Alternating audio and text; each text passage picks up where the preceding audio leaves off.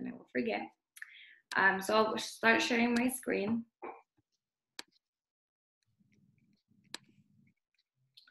Okay. So again, this is CSET 3, multiple subjects, so physical education, human development, and visual and performing arts. So again, we'll go over some background information, CSET scoring, and some sample questions and general suggestions for preparation. So again, mainly, CSET is only offered online as computer-based testing. This is basically how you register. Again, get familiar with the CTC website, and then that's where you register, you get your exams. It says right here 2 to 3 weeks, but is it 5 weeks still, Natalie? For the it depends on when you take it. So they release the scores on certain dates. So if you take it like toward the end of the deadline, then you'll get it earlier. Okay. Does that make sense? Yeah. Okay. So again, what is CSET? So 3 subsets.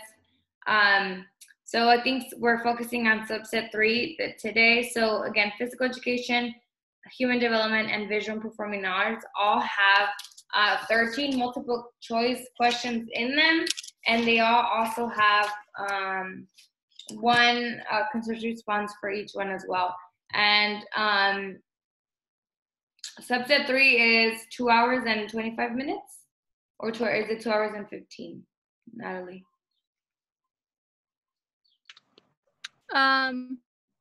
Is it? No, it's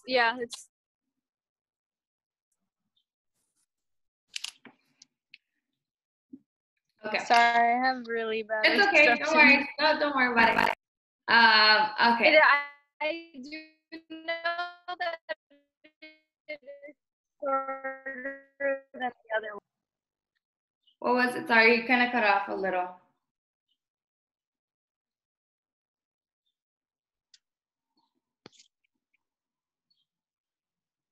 I think you cut off a little, but I don't know if you wanted to add something right now.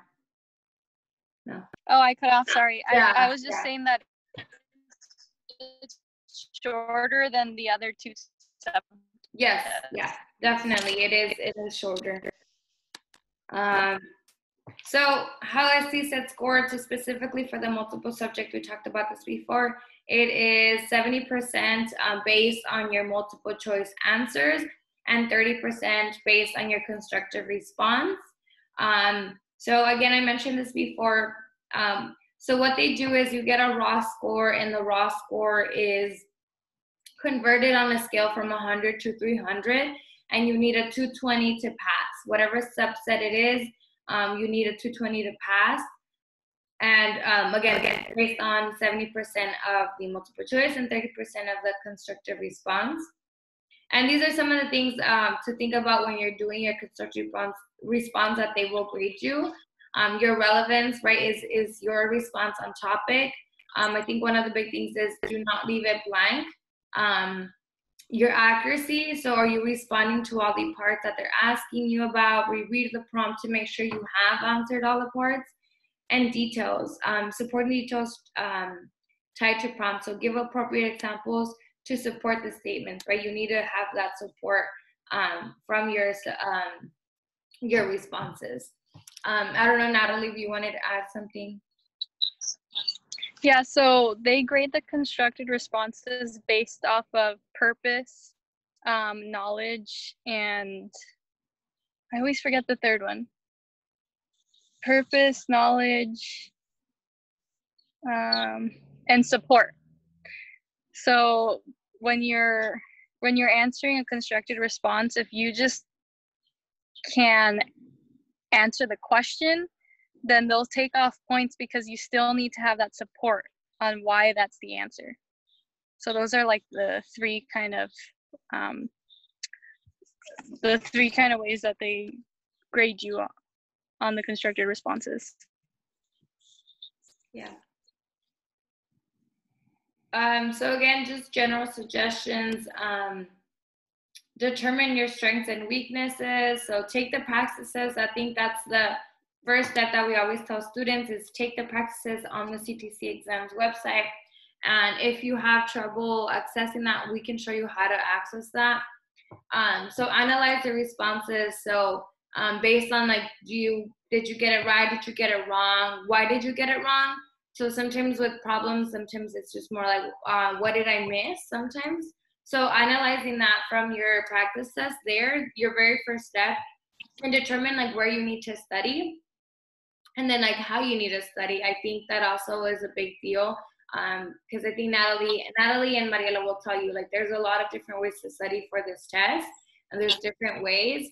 But I think first taking the practices and seeing what they ask can help you. Yeah. Okay. So just a couple more strategies.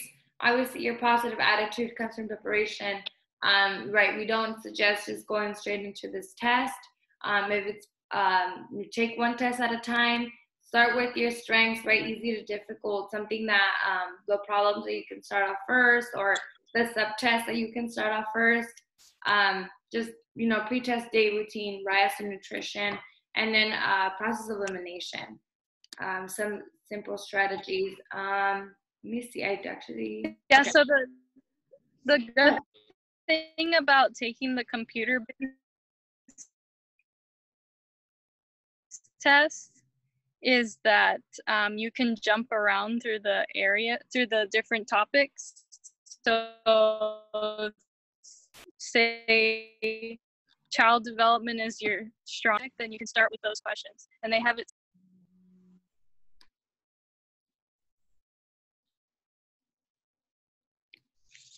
Yeah. So that's also a good thing that we had talked about before, is about moving or flagging and moving around to the questions. That always helps, especially if you are running low on time. And then the good thing also about the practice test online through the CTC exam website is it actually times you, which is good for practicing time management, kind of like figuring out how long are you taking on your problems, which is really good, I think, because sometimes I think it's nerve-wracking to take any kind of test. And so, timing yourself is also really good on that. So we'll go ahead and start with the domains. So this is the physical education domains. So the domain one, obviously movement skills and movement knowledge. So basic movement skills, exercise physiology, health and physical fitness, movement forms. Domain 2 is self-image and personal development. So self-image, personal growth. And then the last one is social development, social aspects of physical education, cultural and historical aspects of movement forms. Natalie, I don't know if you wanted to add something on that, like kind of like, I'll go over the questions, but if you want to like mention something about the domains.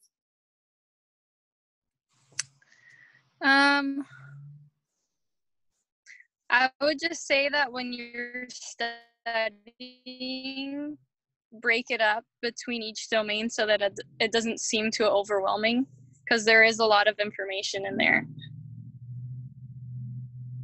Yeah, definitely. Okay, so this one is not sure if you wanted to go over this one,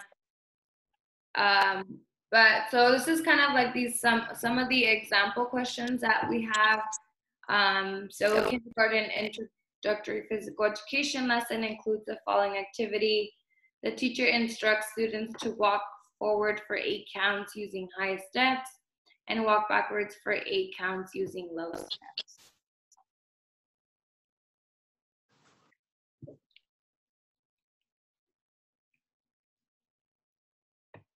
So this is kind of like a sample question that you might have for this test. And here's the reason why. So for something like that, it would be rhythmic movements, because rhythmic movements include movement activities that children are familiar with, like walking, running, and jumping. It teaches students how to coordinate their body. Natalie, I don't know if you wanted to add something about like just physical education, some of these like. Yeah, so make sure that you're familiar with the different requirements. The kids, play a basketball game because they can't run and dribble a ball at the same time.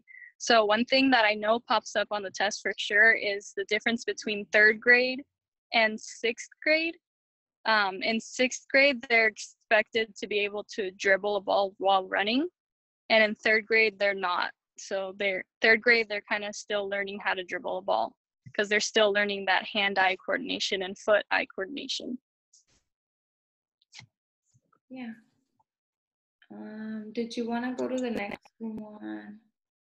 So I'll just kind of show you all kind of like some of the examples that we've had that students that have been tutoring for this have seen before. So again, like which of the following activities is an example of a manipulative skill? So you have these options. So again, you want to know what a manipulative skill is, right? So is one with the child handles an object with the hands, feet, or other body parts. So those are some of the things that you want to kind of look into. This PowerPoint has a lot of slides. And I think I'll go, the next one is, this one talks about the constructive response. So this is an example of a constructive response in the physical education area. So I'll read it out and then so go for it. I hope I'm not cutting. No, you're good. It sounds better than, yeah. Really bad reception here, but I wanted to say for the physical education portion, you're just gonna get questions about like sports and exercising. You're also going to get questions about health. I thought it was a great example because it's mixed together, and it's kind of embarrassed to change into her PE clothing, and it's asking you to determine the reason why that might be. And I think in the answer, I split it up. Answer slide. Yeah, there we go. Yeah, so here it is. So one cause could be that she probably doesn't want to be made fun of by her fellow classmates because she might be overweight. And then it's important as teachers to be familiar with the ways that you can kind of handle that situation without straight up telling the student like you need to lose weight, because you shouldn't talk to kids like that. But yeah, so suggesting a weight loss program maybe to the parents, or even just helping the student determine the cause on their own of why they might be feeling embarrassed to change. Mm-hmm. Yeah, and I think Mariela had talked about this before, even for, I believe it was the English, so subset 1. So this kind of correlates with that one as well, where you were given an example about a student who was misspelling words, and you were kind of given that situation of what would you do as a teacher. So again, the constructive response kind of goes hand in hand with all of the subtests, right? They want you to identify the problem and as well as give information about how you would solve it. So studying for all these tests are kind of correlated. So just think about that, right? So just like in PE, right, you have this situation and the constructive response wants you to like, how would you talk about it? And so again, this was for English, this goes for physical education, which is something that I noticed that y'all were talking about on, was it Wednesday when we were talking about subset 1? Yeah. So answer these questions as if you're a teacher. Pretend you're a teacher of record right now and answer them how you think you would handle these kinds of situations. Yeah, definitely. And that's also what I say for the math section, subset 2. I Mhm. always say, answer the math problem like you were talking to a student. How would you explain to this, right? So little definitions like what is a Yeah. square, like all those things, it kind of plays in for all the constructive response throughout the whole multiple subject CSET. So it's a good observation to have. And feel free if anyone has any questions, you can send it. You can either stop us at any moment, or you can also send it through the chat. I have it open, so I'll be able to see any questions that you have. So this is another, I think, PE question. I'm wondering if, okay. So then the next portion is the human development portion. Again, you have 13 multiple choice and 1 constructive response in the human development. So some of the domains are cognitive development from birth through adolescence, and then social and physical development from birth to adolescence again, and influence on development. So it just kind of talks about, like I would say like child development, which is what Natalie would be an expert in. So we'll go over some of the questions that they would ask you in this. I would also say that something that Mariela mentioned in the past workshops that she noticed that helped her a lot was writing the domains out. So kind of like what I have right now on the PowerPoint, you doing that and kind of like taking notes on what each means, what each definition, if there's definitions in each one, has helped her as well. And all of this can be found on the CTC exams website, which I can also, again, at the very end, kind of give you kind of show you how to get there, kind of what to go through, and everything will be there. So this is kind of like one of the questions that there is. So it says, which of the following statements is not true about eating disorders among adolescents? So again, you could read a lot of these. I think process of elimination helps, but I think in this case you have to know kind of what is an eating disorder and what are common things, right? I think there's kind of 2 parts, and Natalie, you can join in as well. Right, you have to know, one, what are eating disorders and what are common ones among adolescents in that age, right?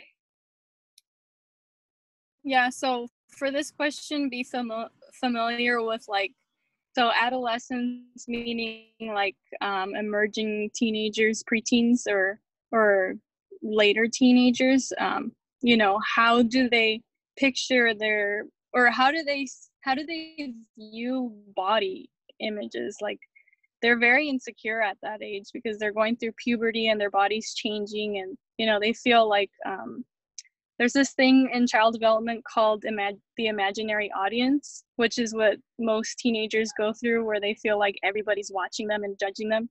So that's important to know for this question.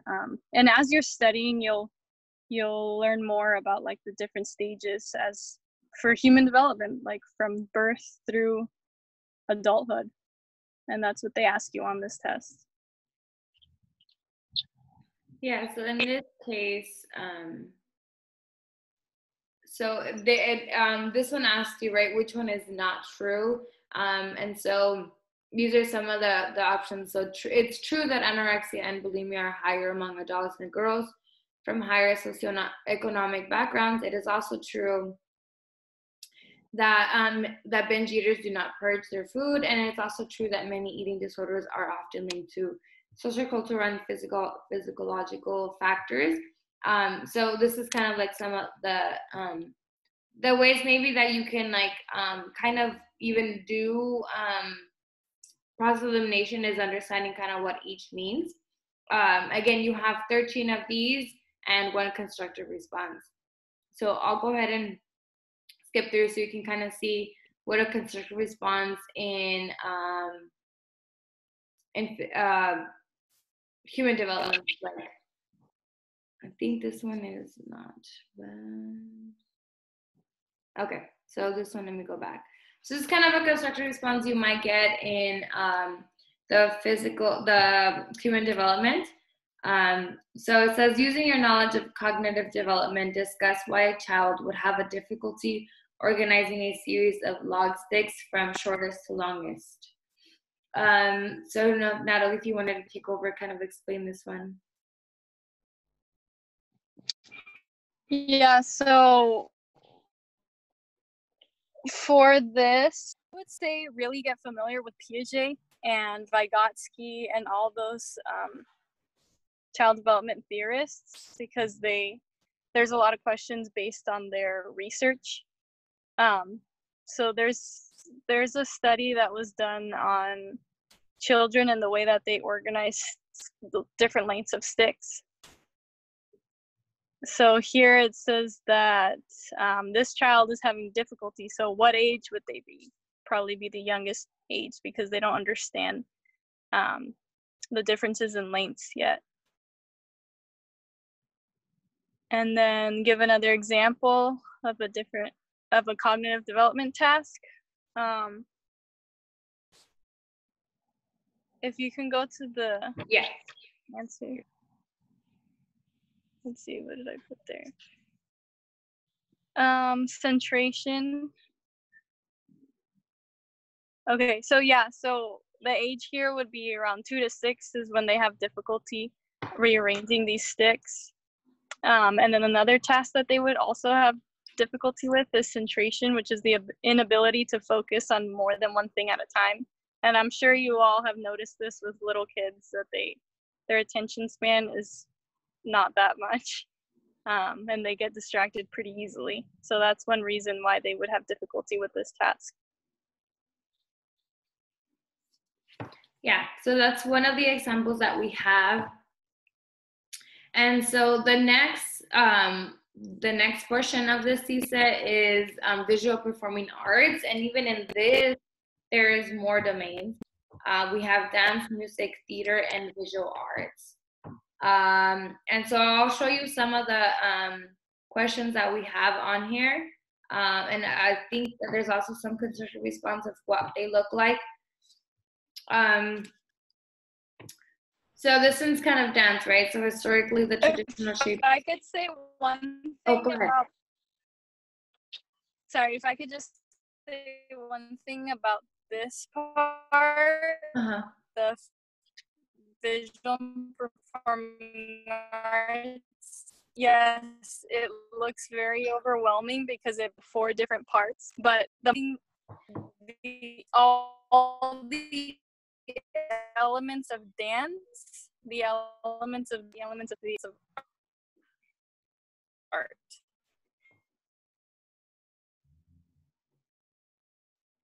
And what you can do is go to YouTube and just type in elements of dance, and then you'll find a video that explains it all, and make flashcards and just memorize those elements.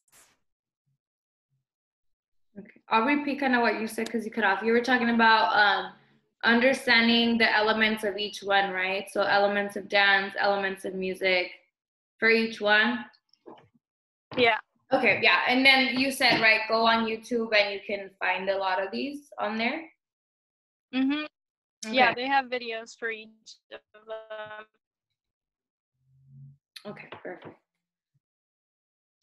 Okay, so again, this is kind of like one of the dance questions. So historically, the traditional shape of a folk dance was based on what? I don't know if you wanted to add anything to this question.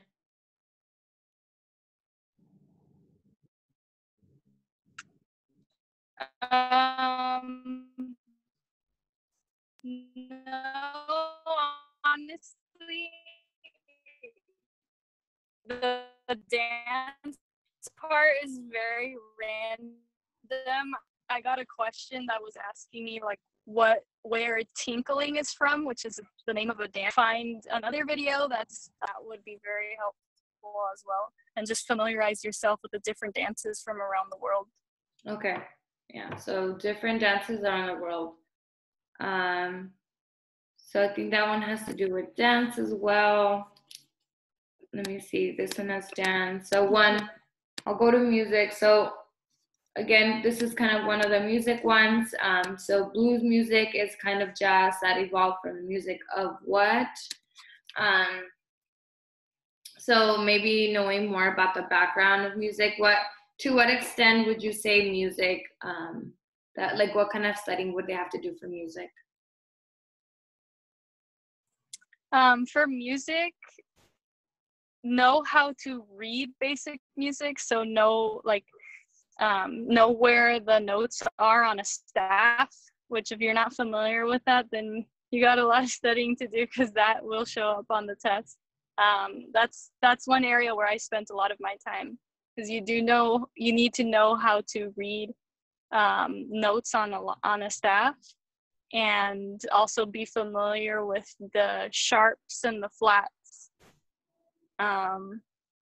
and different instruments. So know the family of the instruments. So like strings, you'll find guitars, the cello, and things like that. And then for percussion will be drums.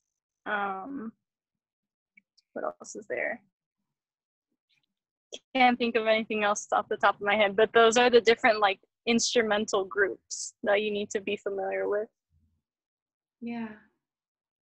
And I wonder if there's a couple in, maybe there's a. Yeah, there's one right there. So this one, blank is a set of 5 horizontal lines and 4 spaces. This is where notes are positioned how, right? So how are the notes positioned? Yeah, so that's the staff that I was talking about. Yeah. And I think I put a picture in there actually. Yeah, right here. There we go. So that's the staff. And then know that that symbol right there is called treble clef. There's just really random questions that they'll ask you. So just knowing everything you can about reading music helps. And again, we all show you kind of like, again, one of our main things is take the practice online, kind of get used to it. You know, you can have YouTube. We also have tutors that are available to help you with these type of questions. So if you have any questions, I'll show you our email at the end, so you can also use us as a resource. We also have books that we are renting out. Right now, do with everything, we just need an email. We just need to tell someone to be there in the office, and we can still let you borrow books. Just have to let us know. And so the next one is theater. Actually, I don't think we do. We don't have any domains on theater, huh? I didn't see any. Oh, yeah, we did. Know what I was thinking. We already did that. So again, theater. This is kind of some of them. We can go through. I don't know if you want like some general suggestions. What are some general suggestions for the theater part? For theater, try to focus more on like olden times, like Shakespeare, Aristotle. So like where theater began. So Greece. They kind of like invented the whole idea of theater. And then again, know the elements of theater. So what makes a play, right? There's this setting, the costumes, the lighting, all those little elements. Be familiar with those.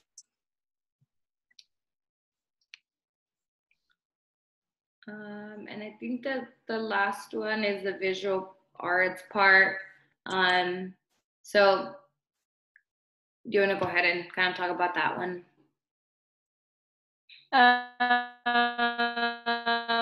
This was Miriam's thing, but from what I know is kind of take a look at art from different times. So like Cubism, if you're familiar with that was Pablo Picasso, and just take a look at some of his artwork, and then kind of just make a note in your head, like what does Cubism look like? It looks like different shapes.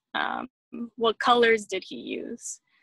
Yeah, just looking at a lot of artwork for this is important. And then let me see if there's a constructive response here. What was a common constructive, or what was the constructive response that you got for for this part? For the visual and performing arts, like what kind of question would you say that you got? So they kind of, you'll get a random question. So you get two from music, theater, art, or dance. And I know that I got a question about visual art, and it was a picture of a vase, and it asked me to name 3 elements of this picture. So that's why I'm saying knowing the elements is really important. I will say that the first time I took Subtest 3, I didn't pass it by 1 point. I got a 219, and you needed a 220 to pass. So I am very familiar with this test, and if you need tutoring, I did make up my own PowerPoint based off of the information from Teacher's Test Prep. So yeah, just reach out to me and we can do a Zoom tutoring session, because this one's my test. I know it really, really well just because I didn't pass it the first time. Yeah, definitely. I think we have a slide on that, right? So again, preparation is key. We like Natalie mentioned, we have the resources and the study, right? We have tutoring sessions through Zoom. We are doing them through Zoom now. But we do have a lot of, we have books that you can borrow. We have a lot of the test taking strategies, like we said. There's videos. Natalie made her own because it helped her, right? We have a couple of your mentors that have taken this test. Mariela has as well. She wasn't able to join us, but we just kind of wanted to give you a little, like, get your feet wet into what the CSET is, what type of questions they ask you, what you should know, what helped, like Natalie and Mariela, what helped them, and what can help you as well. So if you have any more questions, again, our email is right here. It's edeq@csus.edu. Just feel free to email us with any questions, and one of us can respond. We all have access to it, so we can all definitely help you. I'm not sure if any of you have any questions right now that you would want to ask.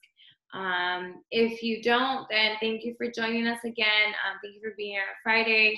I hope you all have a great day and a great weekend. If there's any questions, I'll kind of wait a little if you have any questions.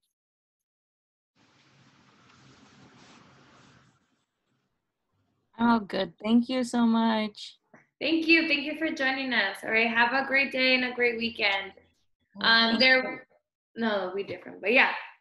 Okay. Bye, everyone. Bye. Thank you, everyone. Bye. Bye.